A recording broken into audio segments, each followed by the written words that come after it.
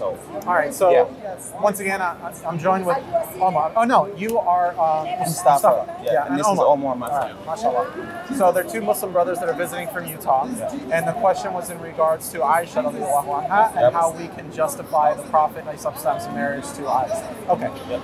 So you saw something on YouTube. There was a keyboard warrior that basically said some inflammatory things about the Prophet ﷺ, and now this is an excellent topic to discuss. Okay. Yeah. So there's conditions to marriage in Islam, and just to very briefly cover them, the woman has to be of medical capacity to bear a child. That's right. She has to have had her menses, and she has to be of mental capacity in order to make an informed decision on her own marriage. So what that means is, even when a marriage is arranged, if the person is underage in a sense that they are not there at that mental acumen. So for example, in tribal times, they used to arrange marriages for their children in advance with either neighboring tribes or people of the similar tribe in order to keep things going, right? Because it was a matter of survival. That's right. These guys had an average lifespan of about 30 or 40 years old, right? So that's the key points.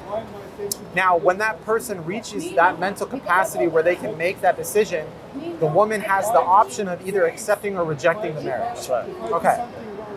Now, there was a comment that was made that the Prophet ﷺ committed some form of rape. That's right. And there was a reference to Aisha radiallahu anha. Yeah. Okay. So now, Aisha radiallahu anha was already arranged to marry somebody before the Prophet ﷺ.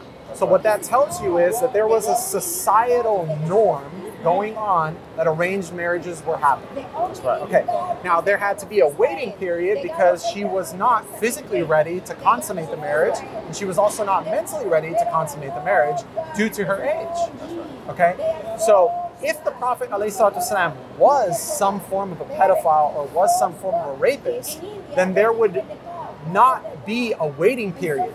He would just jump right in at the youngest point. That's right. Right? Yeah. Okay.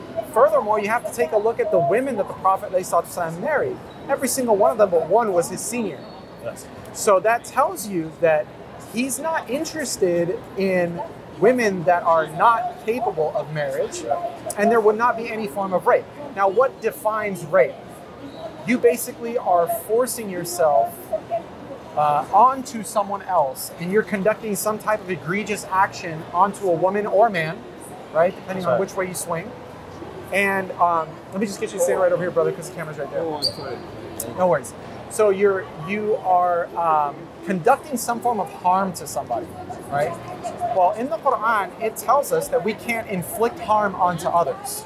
So when you think of rape, you're thinking of someone forcibly grabbing somebody against their will, and that person is struggling, right? And then according to the hadith of the Prophet ﷺ, we are not allowed to not only inflict pain on other people, but it cannot leave a mark. That's right. Okay, so the actual definition of rape, in order for it to transpire, there would need to be some type of a struggle, there would need to be some type of a mark left behind, there would need to be some type of pain that's inflicted. That's right. What's wild to me is Aisha radiallahu anha never complained about her marriage. Not only that, but then for the remainder of her life, after the Prophet, peace be upon him, passed away, people learned Islam from her for many years. That's right. And there was not a single issue at all, ever. So this is a new, modern type argument where they try to pull on emotional strings without respecting the times of back then. That's right. Okay? So at any point in time, either her legal guardian, which was Abu Bakr radiallahu anhu, or she herself could have rejected the marriage. That's right. And that never happened. So that means the community was sound, her guardianship was sound, the traditions were sound, and then the waiting period was also sound to consummate the marriage. And then you look at the behavior of the Prophet, peace be upon him, where there's not a single indication that he was ever looking at somebody that was underage or incapable. And you can look at that based on the products of his marriages, with many of them being his senior of 10 to 15 years. That's right. Like Khadija. Yep. So this is a very, what you've encountered was a super Islamophobic heavy doubted argument, which if you just take a moment and reflect on it, and you look at the pieces individually, you'll see that it doesn't really hold any weight, or it doesn't really carry any water, simply because you have things in biblical scriptures that are talking about the marriage of children. According to the biblical scriptures, if you did the math on it, Maryam, had Isa when she was 12, right? So there is no, and actually, even ironically, you know the state of Delaware, right? Yeah. Not but within the last 100 years, you could marry a 7-year-old. Wow. Yeah. So I mean, which kind of means like the times back then is like completely different from, you know, our time right now, right? 100%. That's 100% different. And not only do we have to acknowledge it for that, but then we have to respect the Prophet ﷺ with the caliber of who he is. He's a messenger of God. Yep. So we believe that the prophets are masum, they're infallible, meaning that they can make mistakes, but committing major sins, like rape, like, you know, that's crazy. Doesn't make no sense. It doesn't make no sense because Allah subhanahu wa ta'ala would not pick unjust people to be his messengers. That's right. If you get a chance and you open up the Quran to chapter 21, which is Surah Anbiya, you can do Surah Nur as well. Anbiya does a fantastic job between the verses of 88 to 110 to talk about all of the prophets, and then he says these are all righteous people. So they're capable of making mistakes, don't get me wrong, where even in the Quran, Allah subhanahu wa ta'ala corrects the Prophet, peace be upon him, where he ignores the blind man. Abasa wa tawalla. Abasa wa tawalla. That's right. Nailed it, dude. So they're human beings, that's right, but they are held to a much higher standard, and rightfully so, because they have such a strong link to Allah subhanahu wa ta'ala, as well as the beauty and the perfection of his message. So, you know, it's unfortunate that you ran into a troll like that, but there's a lot of them. Yeah, you know? I've been seeing these comments like pretty often these, you know, like past months and stuff. Exactly. Especially when, like, you know, like a lot of sheikh like you know, being like, you know, start doing this. I wish I was a sheikh. Let me just correct you on that. I wish I was a sheikh. I'm not even worthy to tie a scholar's shoelaces, man. I'm just. Well, I mean, like I've had like a concern, and then, you know, I kind of like relied on you to kind of like, you know, a little bit, which is nice. Yeah. Right? You know, So. Yeah, Alhamdulillah. You know, you know, mashallah, bro. It takes a lot of courage to come forth with whatever your doubts are. That's right. And, you know, may Allah subhanahu wa ta'ala reward you for that, because if you keep it in there in your heart and you let it build and build and build, it can be troublesome. That's right. When the answer is really, really simple. As a matter of fact, there's a full presentation done by Ustaz Adnan Rashid. I'll link you to the YouTube. He did an hour-long presentation on the marriage of Aisha radiallahu anha. And from an Islamic perspective, as a Muslim, we are not afraid to acknowledge what is what. And what I mean by that is the Prophet ﷺ, according to the ahadith, some of their opinions are that he married Aisha at the age of 6 and he consummated it at 9. Yeah. There is nothing wrong with that, as long as the criteria for womanhood is met. That's right. Right? And two things here. One, what Prophet is there on him dead? It's all order of God.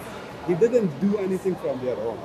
One. The second, as he mentioned, the marriage behind the age of Aisha, our mom is because Prophet is passed away, but she was the only sources for all Sahaba.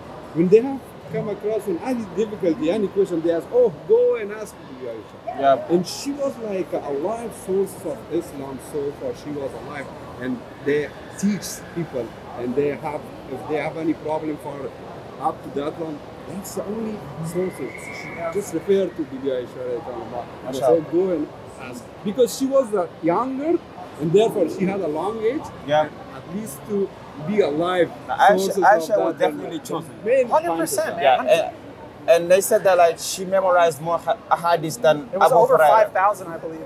Yeah. Over Because 5,000. she was living the time with Prophet. That's And right. those hadiths which were very close to marriage, which no one narrated, she she was the one, especially about the woman. Who got more hadith between Aisha and Abu Huraira? I'm not certain. Who got more ahadith? Who like memorized more ahadith between Aisha and Abu Huraira? I don't know the answer to that. I don't remember, but both of them are the most important people that it's a good been question. through it with the Prophet peace be upon him long time and narrate. The main point is that Alhamdulillah we have those. Even Abu Huraira or Aisha, any of them they narrated, but the goodness is that we have it now. That's important. That's right. Yeah. Regardless who did it, but it's important that those hadiths you have. For example, you have Bukhari, Muslim. These are the sources that they have from those.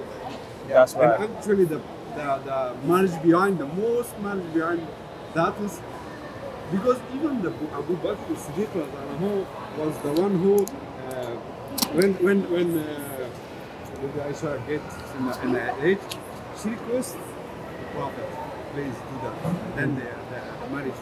That's right. Actually, so and when most fine people target this, why? But no one says when the Prophet was 25, but Bibi Khadija was 40. No one said why that. Yeah. See the difference of age. But no one said, but only they just Aisha. why that. She's an easy target. And they're not looking at like the brother said, they're not looking at the actual product of her works, right? And what she actually contributed. And remember, from her marriage till death, not a single complaint. Not a single, like, this was wrong, and I felt cheated, and blah, blah, blah, blah, blah. Yeah. You know? There was times where even, I think she narrated when she expressed frustration and jealousy, right? Frustration in a sense of, like, marital frustration and jealousy because he had multiple wives. But that was a learning lesson. And there was good that came from that. That's right. Yeah. So, and that's, to me, that's also a sense of reality. You know what I'm saying? Like, if it was just, everything was perfect and this and that, that's not realistic. That's right. You know, the Prophet, he cried. He was sad at times. He was happy at times. He joked at times. He was angry at times. He's a human being. Yep. And naturally, like, his wives are going to be sad at times. They're going to be happy at times. They're going to be jealous at times. They're going to be, you know? And so far, Bibi Khadija was alive. Prophet have no other wife. When she passed away, then she had the marriage. But all the marriage because of he wants someone. For example, if he married one lady from one village, didn't all the village, all the tribe would support him? Oh, okay. Yeah, so some of them were politically motivated to stop wars, to you know, and many of the people that he married were widowed. Yep. Exactly. Right? Yeah. So, Only the BBI. yeah. That's right. And the other thing, for example, when they married one, in Arabic there is common, if you will be belong to any tribe or relate, no one will force you anything or damage you or cause you problem. Then he has, mashallah, after that 7 or 8, he was all related to one tribe and he was safe and he just all used how to publicize, go forward for this. Alhamdulillah. All behind Islam. That's right. Not shower, not nothing. Just because it's how to have people to support us. Like Bibi Khadija, the one who she gave her all the wealth, his knowledge, support. Yep. And even when Prophet came from Hora, the mountain of Lut, and he directly came to the Bibi Aisha and said, govern me. Zamiluni. And then, Mashallah, are you Hafiz, bro? You know a lot. I just know a little Yeah, bit. still, alhamdulillah. man. just talking to Waraqah bin Nawfal, he was related to him. And he mentioned for him, oh yeah, you were a prophet, and that same Namus, the same angel came to the Moses, peace be upon him, he came to you, and you will have a big Rasalah. I wish I were alive when the people get you out from Makkah. So they will get me out, so yeah. That's all because of the wise wife she had. That's right.